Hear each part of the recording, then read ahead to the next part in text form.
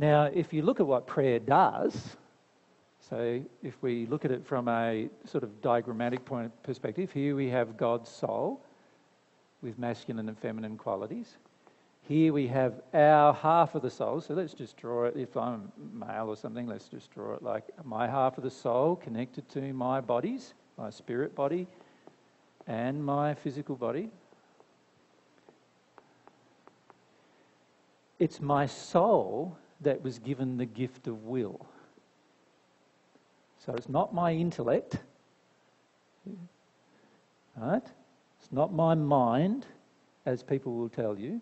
It's your soul that's given the gift of will. It's how your soul uses its will as to whether it's praying or not. And the way it needs to exercise its will to pray is to have a longing,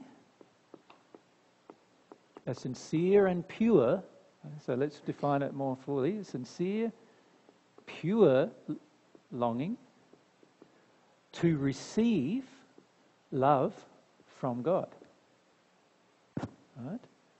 And when your soul is using its will in that regard, in other words, when you're having a passionate desire within yourself as a feeling, in that regard, you're praying.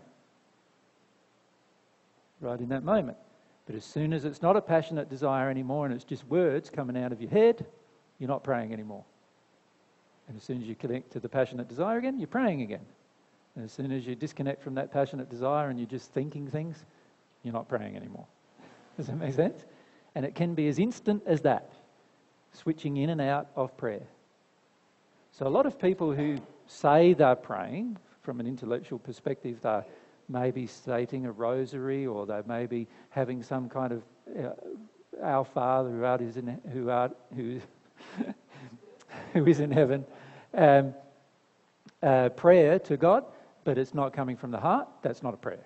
From God's perspective, that's not a prayer. A prayer is something that engages God's soul from your soul.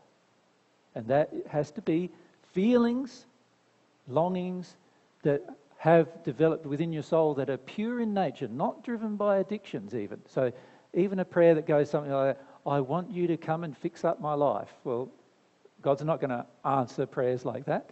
And while that might be coming from your soul, there are certain prayers that God won't answer, because to do that would have to take away some of God's laws, and God's not ever going to do that. So if you want God to fix up your life, right, then that's not a very sincere prayer. And the reason why it's not sincere is because you're responsible for what you created in your life.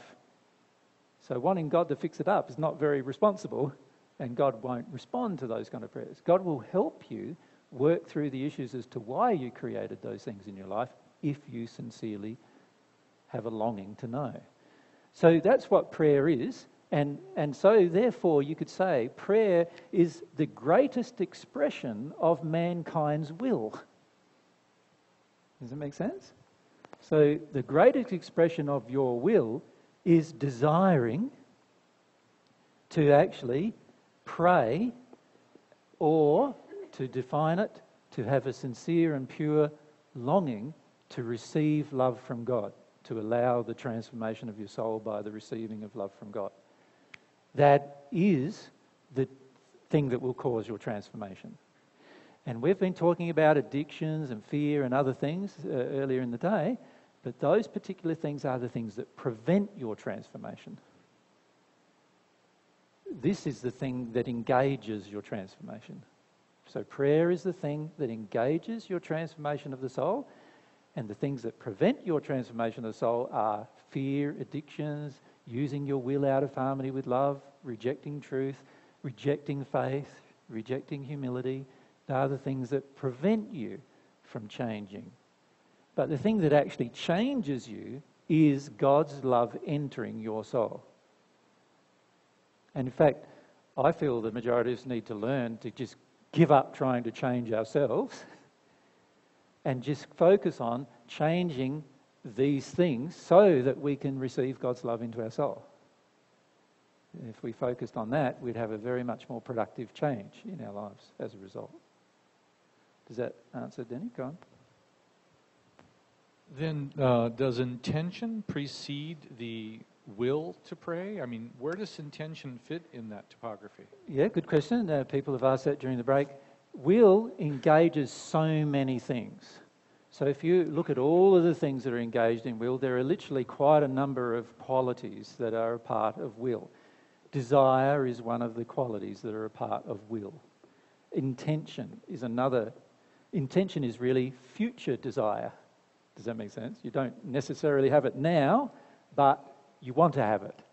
It's an intention, and that's a part of will. Does that make sense? So will encompasses or involves so many things. Your desire for prayer is all about the exercise of your will. Your intention to change is all about the exercise of your will. So these qualities, desire, intention, and so forth, are all a part of this beautiful gift that God gave you, which is the gift of how you're going to express yourself, how you're going to desire change, and so forth. So it depends. You know, some people desire to be harmful, but that's still a part of their will. Some people have the intention to be harmful even though they can't quite do it. That's part of their will. And in fact, any desire or intention that is out of harmony with love has consequences associated with it, in fact. So you can just intend to do something without doing it that's out of harmony with love, and that has a negative consequence on your soul. Right? You can just intend to do it without actually carrying the deed out, and it will have a negative consequence on your soul. And God's created it this way so that we have feedback systems that show us through these laws that God's created what creates our own unhappiness, what creates the unhappiness of others, and what the underlying causes are all about how we exercise our will either in or out of harmony with love. So desire, intention, is there any other things you could think of that are a part of will in terms of ideas or concepts that are really a part of will? Volition. Sorry? Volition. Will and action. Sorry, I didn't get the word. Volition. Volition. Volition? What? Like will and action. Is that what volition means? Yeah. Because it's not my understanding of the word. Well, how do you understand it? It's the opposite of will and action, is what I understood. Can I just rub that out for a bit, because I'm not sure about the meaning of that word? Yeah. Passion, very good. Longing, can I add to that? Can we? Sorry?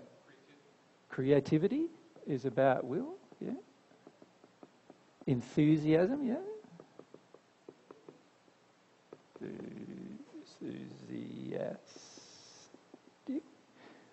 Openness, a choice to have your soul open, yeah. So you could even say choice is about how you use your will, couldn't you?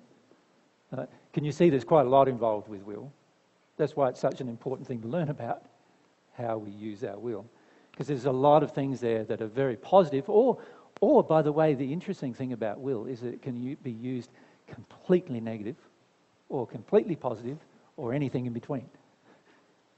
That's the interesting thing about will.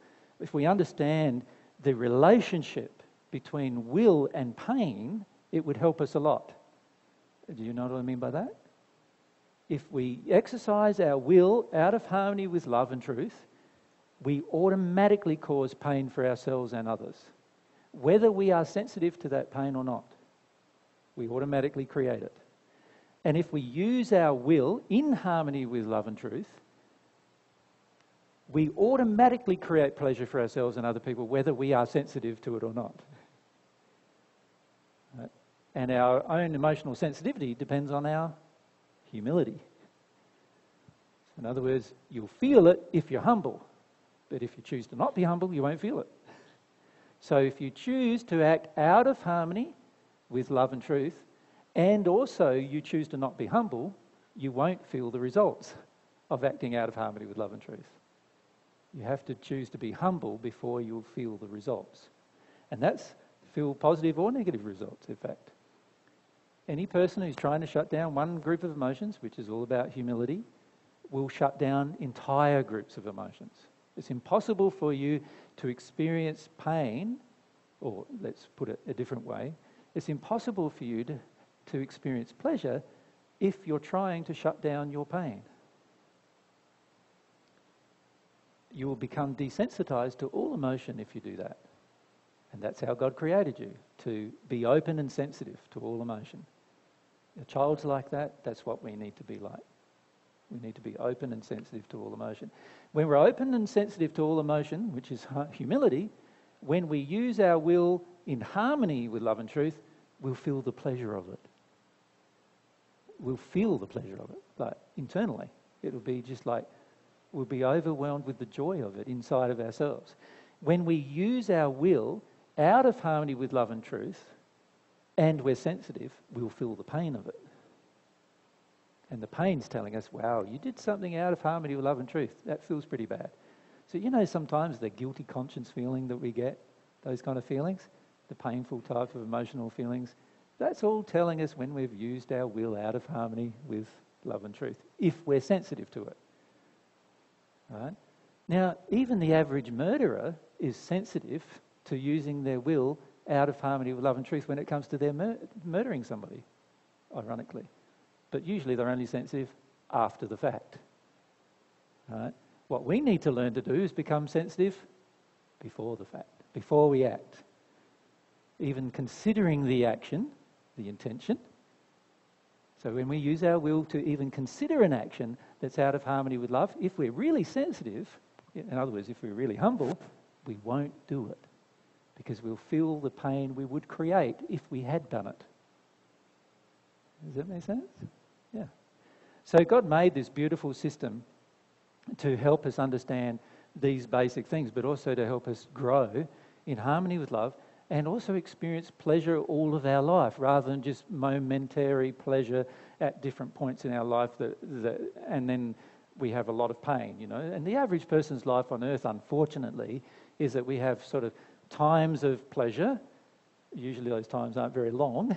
And we have a lot of drudgery, generally. And that's because we've desensitized to anything, generally. And then we have some pain. That's the average person's life. And the reason why we have that pain is because of the choices that have been made, either by ourselves or others, out of harmony with love and truth. And that's God's feedback system. So prayer, the greatest positive choice that you can make regarding the use of your will, because it has the greatest effect on your soul. What it allows to occur is it allows love from a being that created you to enter you that wasn't there in the first place. So this whole concept that people have nowadays that, you know, love already exists within our soul, we've just got to recognize it. I don't agree with that at all. I've observed in the spirit world for many years souls who have no love in them at all, and they've had to exercise their will to receive it. And so once we exercise our will to pray and receive this love can enter us and transform us. So therefore, it becomes the greatest thing you could do with your will. Right? But it's still an expression of your will. So that's why I haven't included it in the list here, because it's an expression of one part in particular of your will.